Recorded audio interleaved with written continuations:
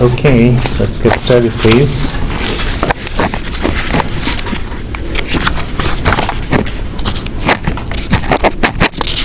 Okay, does anybody remember what we were talking about? It's been a long time. Maybe people have forgotten. Anybody tell me? Devin? Here on Wednesday. You weren't here on Wednesday? It was like diagonalization. Diagonalization. Okay, that's a good guess because that's sort of like the big idea, right? Diagonalization. So, diagonalization. Even my pens have dried out in the meantime. Diagonalization. Is anybody who was here say something more specific than that? Or did anybody watch the video? Yeah, Molly. Geometric and algebraic multiplicities. Geometric and algebraic multiplicity is great. So that's the last thing. Geometric, these two things, geometric and algebraic multiplicity.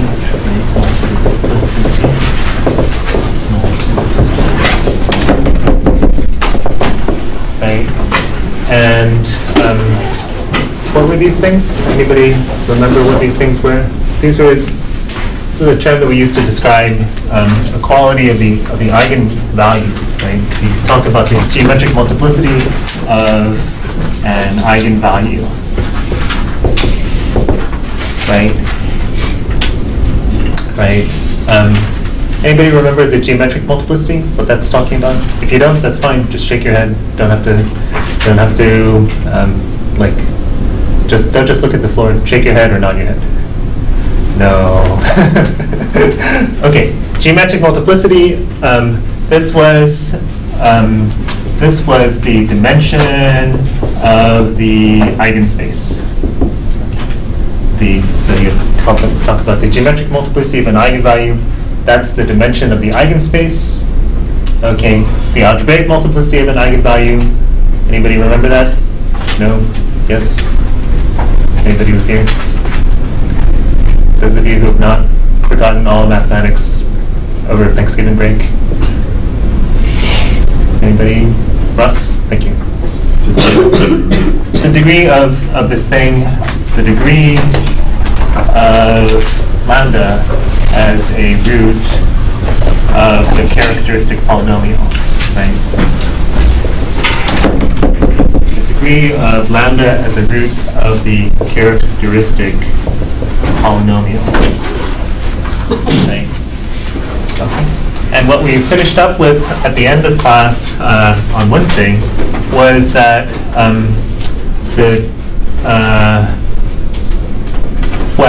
so there are two things that we noticed. One is that the sum of the algebraic multiplicities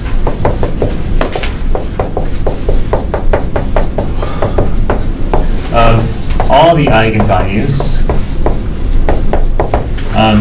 equals n, right? Where we have, as usual, some n stands for the size of the matrix. Right. That's the sum of the degrees, right? The sum of the degrees of the roots of a polynomial is going to equal to the degree of the polynomial, right? Okay. And the second thing we noticed, this was the harder one, was that the geometric multiplicity always turned out to be less than or equal to the algebraic multiplicity. Okay. The geometric multiplicities always turned out to be less than or equal to the algebraic multiplicities. Right. And so these two together give you a third observation, which is that the matrix has there is a base. So A is diagonalizable.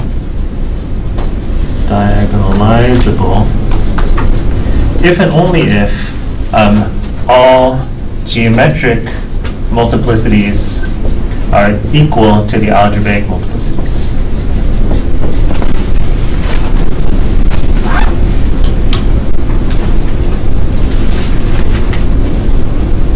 Okay.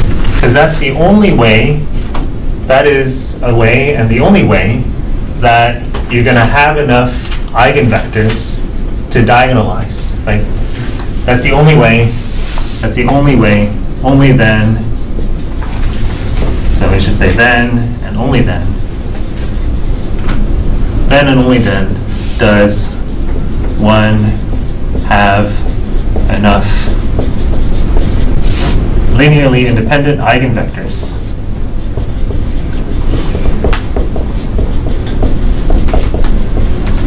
to form an eigenvector basis.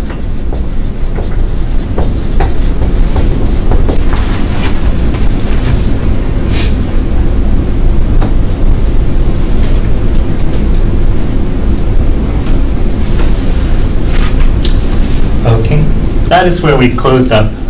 That's where we closed up on Wednesday. Okay. So the main idea, remember, is diagonalization, and it's this idea that sometimes you're lucky and your matrix turns out to be equivalent to a diagonal matrix, right? That is, you have a matrix and you can find a basis that, with respect to which the matrix representation is diagonal, right? If your matrix is diagonal, then the behavior of your matrix is really simple, right? If you want to multiply your matrix 1 billion times, it's really easy, right? This is something we saw earlier. So you kind of like your matrix to be diagonalizable. It's not always diagonalizable, but we're sort of getting our way towards when it is diagonalizable. Okay, okay, so 6.4 is basically sort of some classical results in diagonalization. So some results about diagonalization.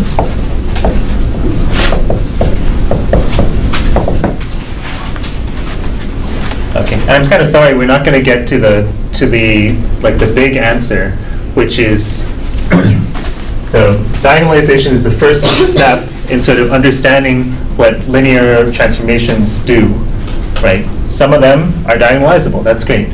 But it turns out that every square linear transformation is almost diagonalizable, okay? And sort of like the big answer in this, if we walked a bit further down the road, we would get to something called the Jordan canonical form. Okay, we're not going to get to the Jordan canonical form, but if you take a second course, 173, advanced linear algebra, then they would get to this like more complete answer. Okay. But we'll get somewhere. We'll walk down the road a fair amount, as we already have. Okay. So some results about diagonalization. The title of this section is called Hermitian Matrices. Okay. And this is sort of like a momentary reboot. So we're going to start over from some very basic ideas, and then we'll work over to something more complicated. Okay. So those of you who have been feeling lost, this is a time to sort of get back on the train, basically. Okay. So so we'll be dealing with complex matrices. So so let's first recall. If you have a complex number, so you have some complex number z in some number z in the complex numbers. This z is a plus bi, where a and b are real numbers, right? Like 3 plus 4i or something like that. Okay. Okay. So for a complex number, we defined z bar as a minus bi, right? And this guy was the complex conjugate. Complex conjugate. Z. Right? And remember, that was the reflection across the real axis, right? You have some some guy, right? 3 plus 4i, and you have 3 minus 4i, which is its complex conjugate, the reflection across the real axis. Okay. Other definitions. This is one definition. Another definition, we're going to call it the modulus of a complex number.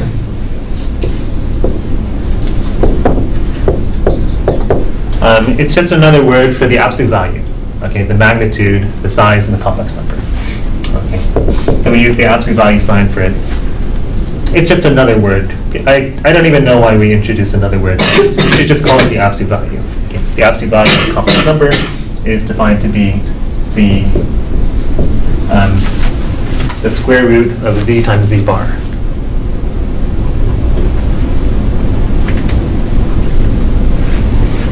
Okay, square root of z times z bar, right? And you think about that, right?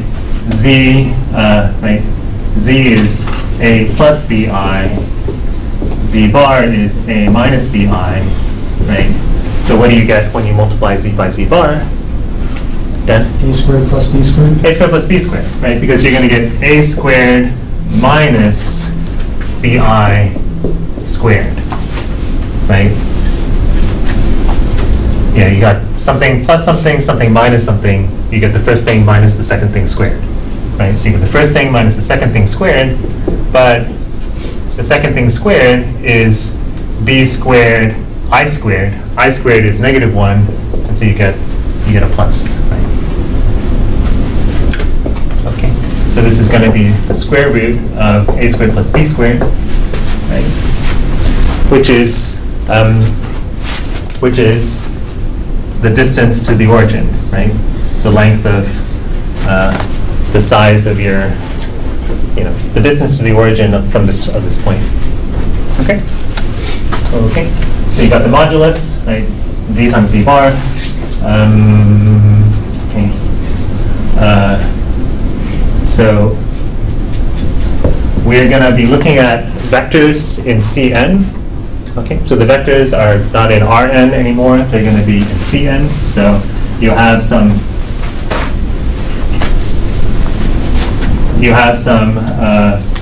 vector, some complex vector, which will be a bunch of complex numbers, z1, z2, zn, right, where the zi are all complex numbers from I equals 1 to n.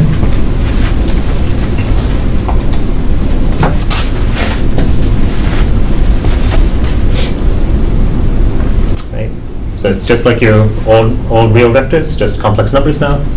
Okay, and as you might guess, we'll have the complex conjugate of a complex vector. Right? It'll just be you conjugate all the vectors.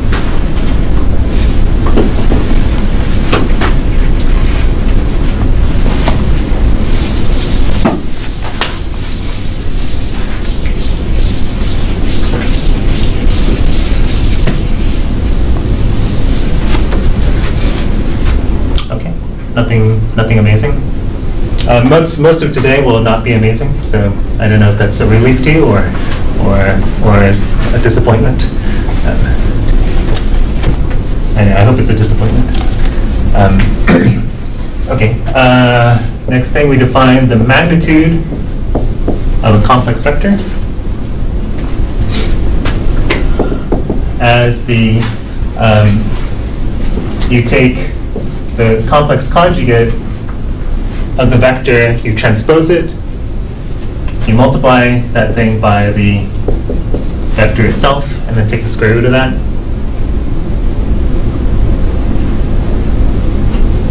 Right? You see what's going to happen, right? You would get z1 bar, z2 bar, zn bar, times z1 through zn. Everything square rooted, right? And so you would get a a number, right? Z1 bar Z1 plus Zn bar Zn to the 1/2, right? In other words, Z1 modulus of Z1 squared plus modulus of Zn squared to the 1/2.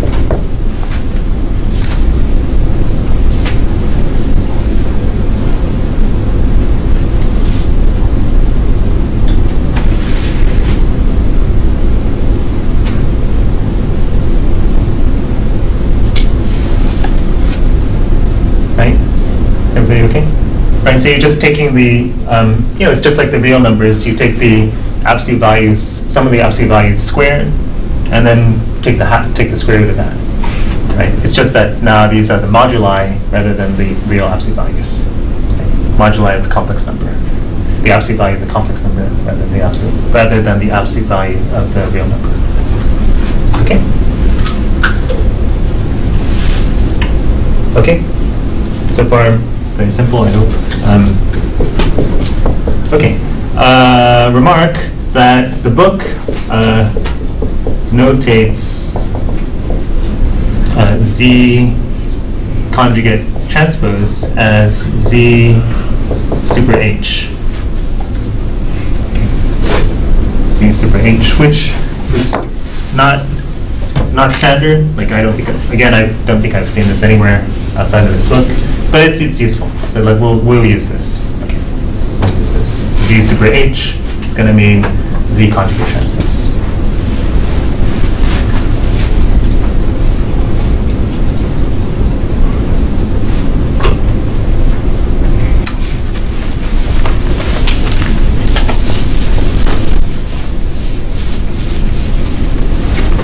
Okay. Okay. So next thing is going to be important. We can define an inner product on the on Cn. Okay, and our inner product will be this. The inner product of Z against W is going to be the conjugate transpose of Z of W against Z.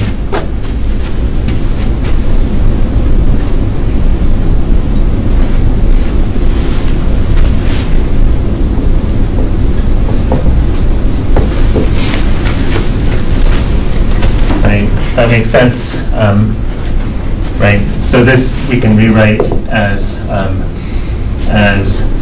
Z inner product Z to the 1/2. Right. That's the inner product you want. Okay. So it's a little funny, right? You take the conjugate transpose of the second vector and multiply that by the first vector.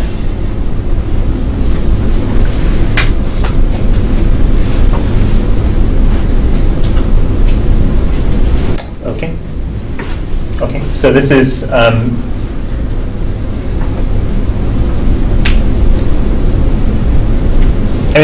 this is almost like if we're back in the reals, right? If we have one vector and another vector, right? If we take the inner product, if we take the dot product of these vectors, we take the dot product of real, so back in Rn, right?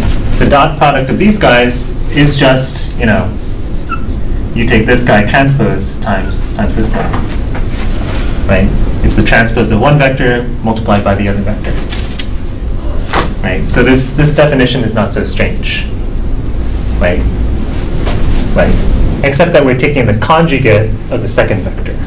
We take the conjugate of the second vector, conjugate transpose, and multiply it by the first vector. Okay. So exercise. Check that this is an inner product. Okay. So I'll leave that to you to see that it satisfies the properties of an inner product.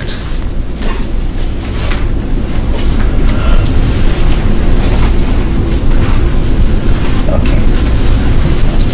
But actually, I'm lying to you. This is not an inner product. Okay. Actually, it's not an inner product. So let me leave this blank open for a second. And so I say problem. It's not really a problem.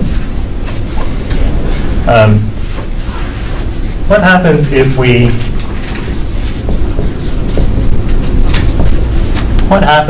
we multiply it by a number? So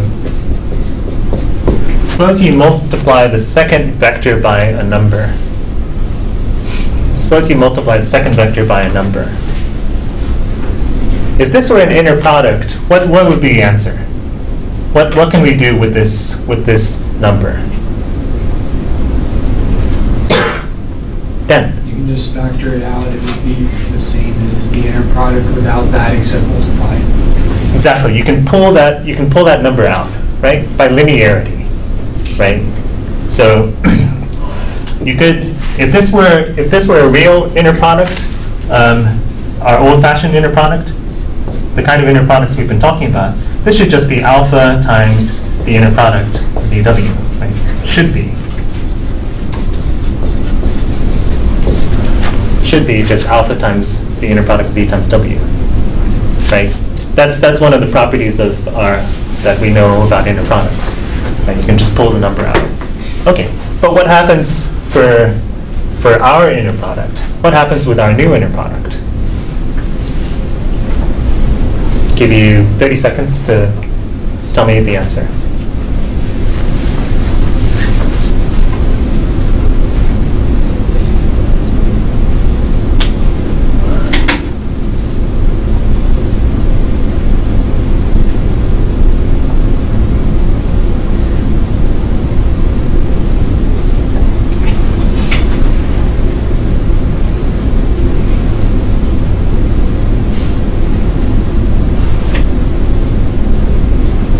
Talk with somebody for a second or two. Turn to somebody nearby and say, what did you have for Thanksgiving? I was kidding.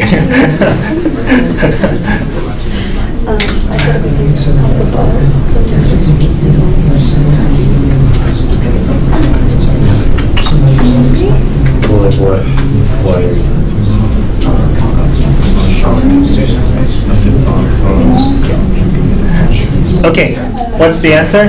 What do you get? Do you get alpha ZW?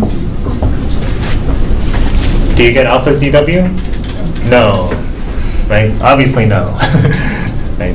You know it's not going to work out. What do you actually get? Alpha conjugate, right? Alpha bar, right? Because what you get is alpha W bar transpose Z, right? Alpha W bar transpose Z, that's the same thing as alpha bar W bar transpose Z, but that's alpha bar times ZW, right? Okay, so the way we describe this in mathematical language is we say that this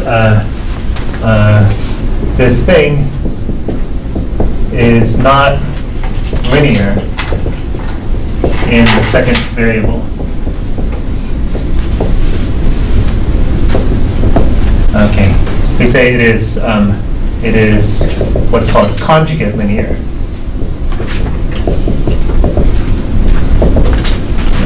Conjugate linear in the second variable. We don't call this, we say that this thing is what's called a complex inner product.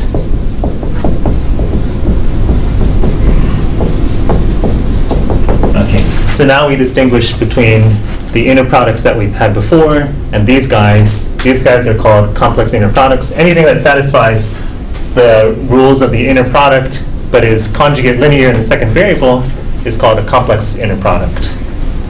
And the old guys are called actually real inner products. We didn't say it at the time because we just call them inner products, but they're actually called real inner products.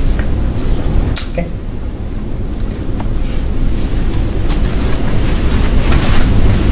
Okay. So this is actually not an inner product, it's a complex inner product. That's why I left it blank there.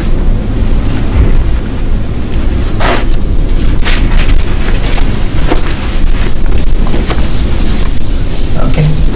So far so you know, nothing major has happened. Okay. Okay. Continuing in the same vein, let's talk about complex matrices. Okay. So m by n matrices where the matrices where the entries are all complex numbers. So we call it C m cross n. Okay. So as you might expect,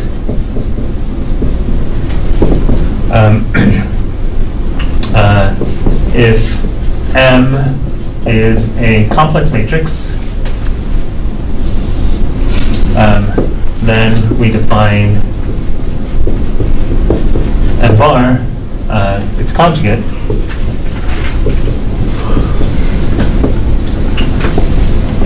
by conjugating each entry.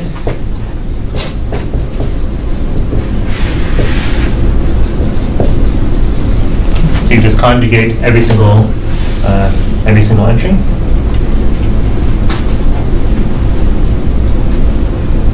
Okay. And now we finally introduce something a little bit interesting. If M equals M conjugate transpose, in other words, M equals MH,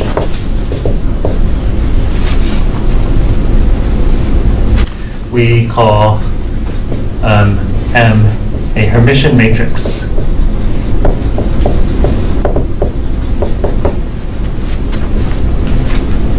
And a Hermitian matrix, after the mathematician Hermite.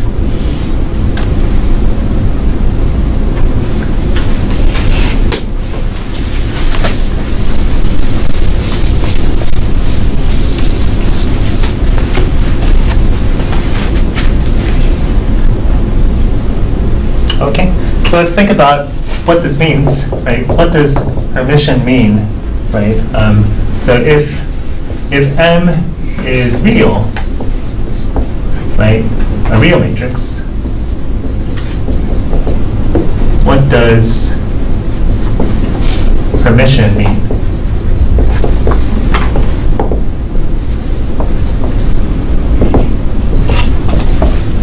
Suppose you have a real matrix and you know that it's Hermitian.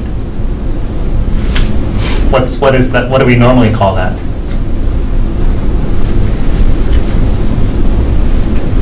We have a name for that. Right. A matrix. Well, if it's a real matrix, when you conjugate it, what happens? It's the same, right? So this would say that M equals M transpose, right? In other words, M is a, you guys have forgotten the word? M equals M transpose. It is a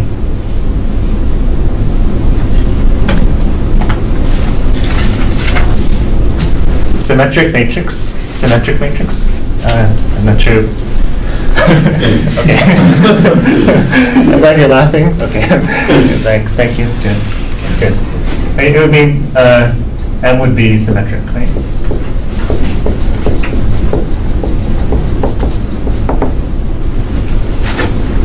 Right. It would be symmetric, right? So Hermitian is just some sort of complex version of being a symmetric matrix. Okay. It's like a symmetric matrix, but not exactly the same. So let me give you an example of a Hermitian matrix. If I have something like this, b plus I, b minus I, 0. Okay. right? If I take the transpose, right, and then I conjugate everything, right, I get the same thing back, right? If I take the transpose of this guy, take the transpose, and then conjugate everything, you see that I get the same matrix. Okay, so it's not exactly, it's not a symmetric matrix, right? But something like one, right? These guys that reflect across the diagonal are complex conjugates of each other. Okay. And you see, what else do you see about the diagonal? What do you see about the diagonal? The diagonal has to be real numbers, right? Because they have to be equal to their complex conjugates. Diagonals have to be real. Okay.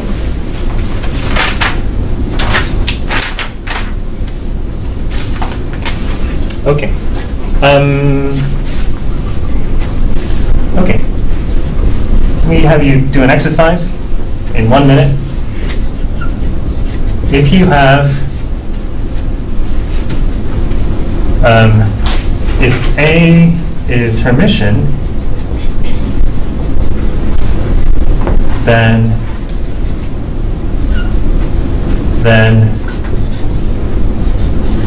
you can move it across the complex inner product. You can pass it across the complex inner product.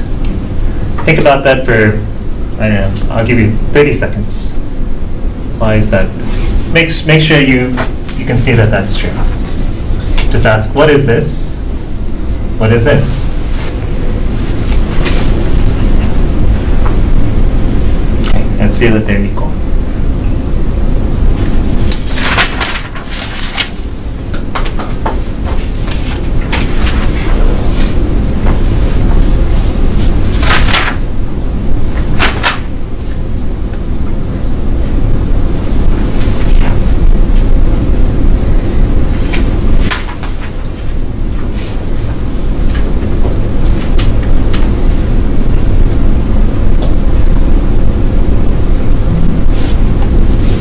So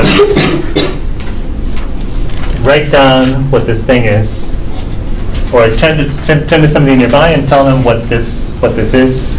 What is this?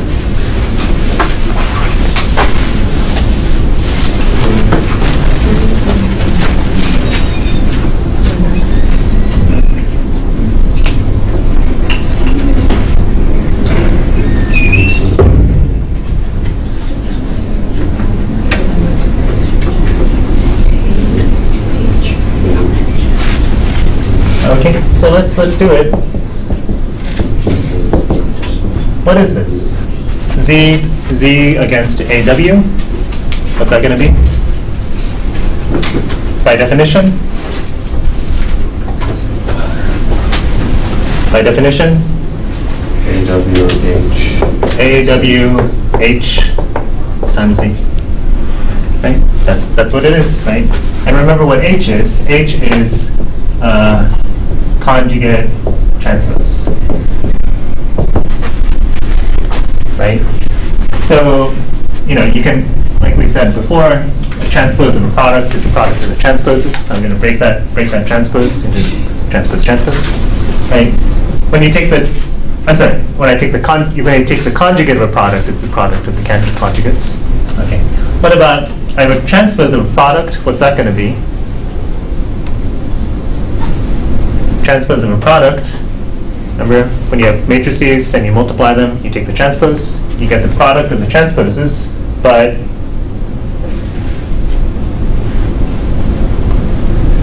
in the, you have to switch the order, right? You reverse the order, right? So you get this thing times this thing, right? Transpose of a product is the product of the transposes in the reverse order, right? And so you see what you get. You get WHAHZ, right? But if this is our Hermitian matrix, then AH is the same thing as A, right? So you get this WHAZ. Right? But that is the same thing as this. Right? AZ against W is WH AZ. Right? And so they're equal. Okay?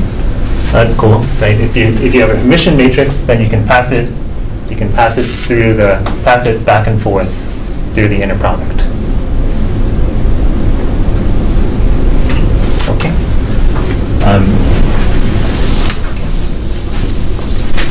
Okay. Yeah, and Hermitian matrices are going to be sort of, as you can tell by the title, the topic of this section. So now let's start to talk about some real stuff, but still not that complicated. So let A be a square matrix. If A is Hermitian, then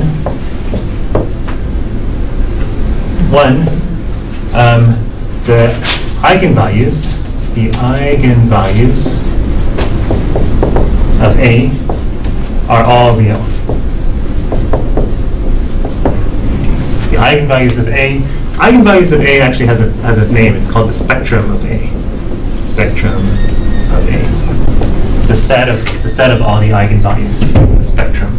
Later on, we'll talk about something called the spectral theorem.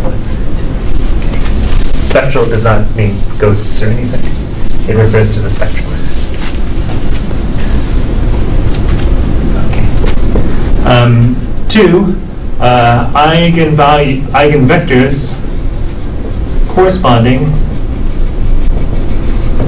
to distinct eigenvalues are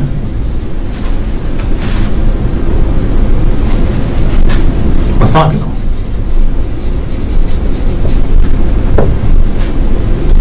Eigenvectors corresponding to distinct eigenvalues are orthogonal. Okay. That should be kind of surprising, or pleasing even, right? That the eigenvectors, we already knew if you have distinct eigenvalues and you have eigenvectors, we knew something about them, right? Anybody remember? We saw that these guys are actually linearly independent. We already knew that these guys would be linearly independent, but they're better than linearly independent. They're orthogonal. Okay, so let me give the proof of the first guy. So why are all the eigenvalues real? So suppose that you have a vector. Suppose you have a vector and it's in some eigenspace. We want to see that lambda must be a real number.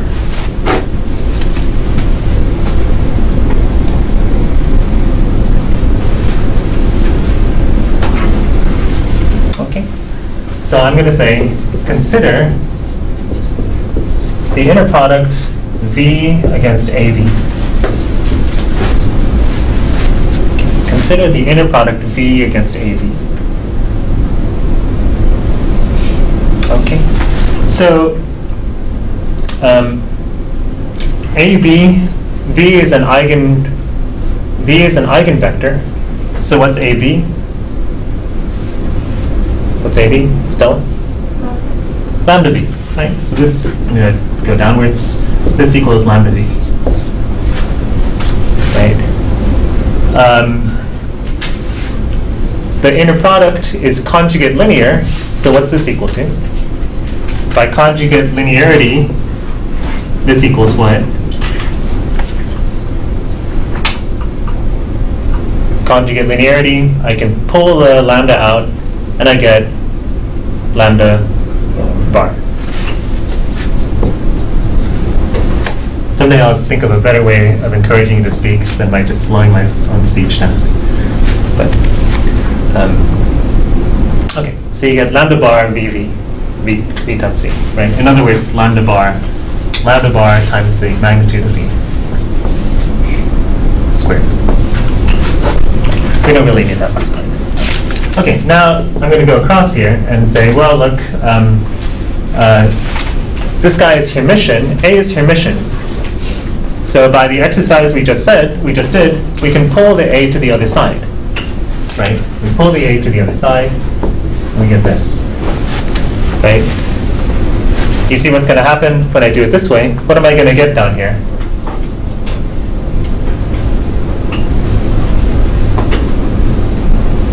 What am I going to get at the bottom here? Over here I got lambda bar, magnitude of v squared. Over here I'm going to get what? Lambda, right? I'm going to get lambda, magnitude of v squared, right? Okay. And remember that v is a non-zero vector, right? I'm going to cancel out the magnitude of v squared on both sides, and I get that lambda bar equals lambda, right? In other words, lambda is real. Right? So you do the same sort of thing, right? You get lambda v, you get lambda v, right? And you get that lambda is real. Okay, so all the eigen values of a Hermitian matrix have to be real.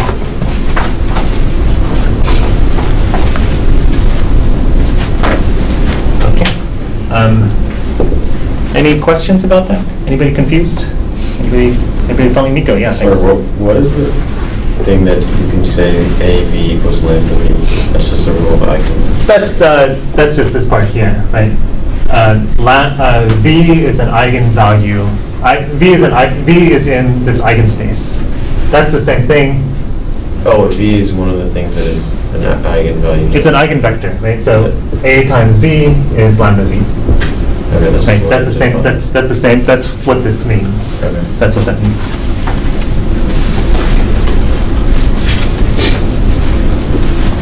Okay. Other questions? Other questions? Okay.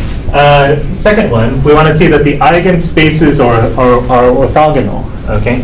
Right. So say that V1 corresponds to is in one eigenspace and V2 is in the second eigenspace. Right? Okay, and of course lambda 1 and lambda 2 are different. So you want to see that, want to show that that these guys are perpendicular. That V1 against V2 is 0.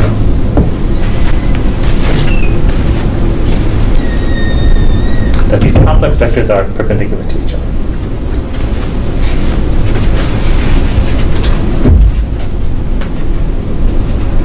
Okay, so what we do is we say, well, look, we play the same, basically the same game, right? So we consider AV1 against V2.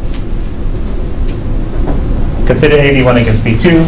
Say, okay, well, this guy is an eigenvector, right? So we know this is going to be lambda 1 V1 against V2. Right? And we can pull that lambda out. We get lambda against, so lambda times V1 V2.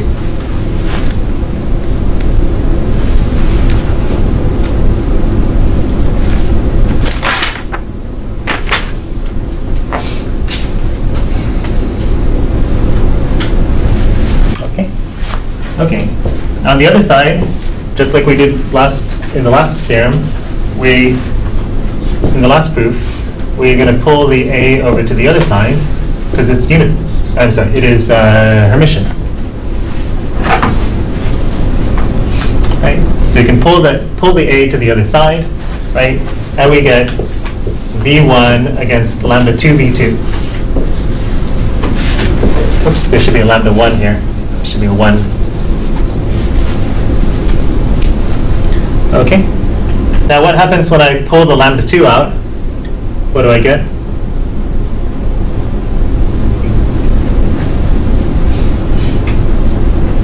Okay. Lambda 2 bar. Lambda 2 bar, yes. But remember, by part 1, lambda 2 bar is real. I mean, lambda 2 is real. So we can get rid of the bar.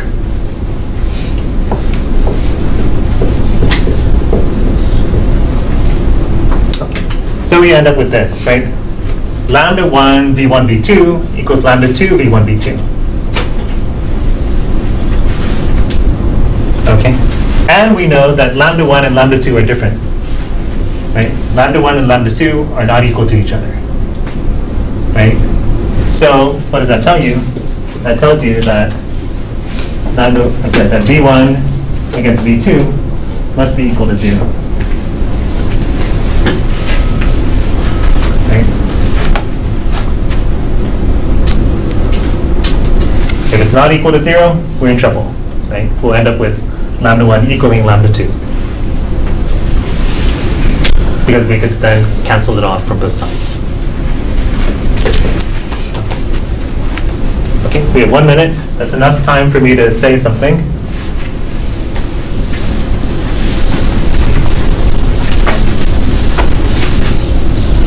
Okay, so there's a corollary.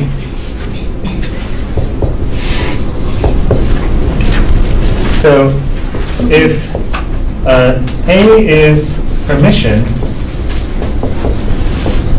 and has distinct eigenvalues, if A is Hermitian and has distinct eigenvalues,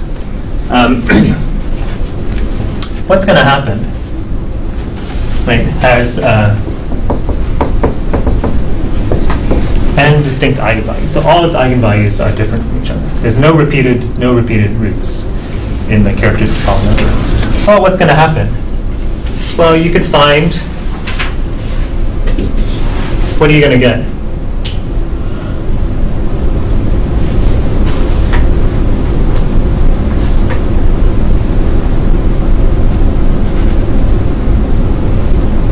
Remember what happened last time, right? If your any matrix has n distinct eigenvalues, then you can make an eigenvector basis, right? Because you have n linearly independent eigenvectors.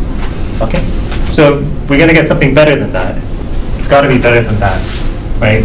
We'll have n linearly independent eigenvectors, but the better. They'll be orthogonal to each other. Okay? So then we have n orthogonal eigenvectors. Right? And in fact, we can normalize them to make them orthonormal. Right? Make them norm 1.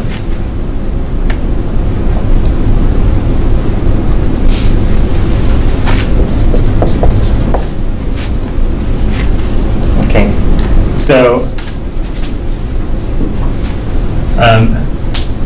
there exists, in other words, let me sort of leave this part out. Then there exists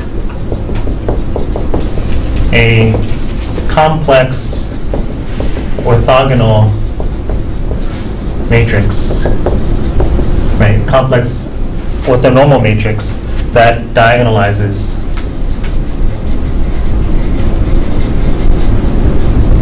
A.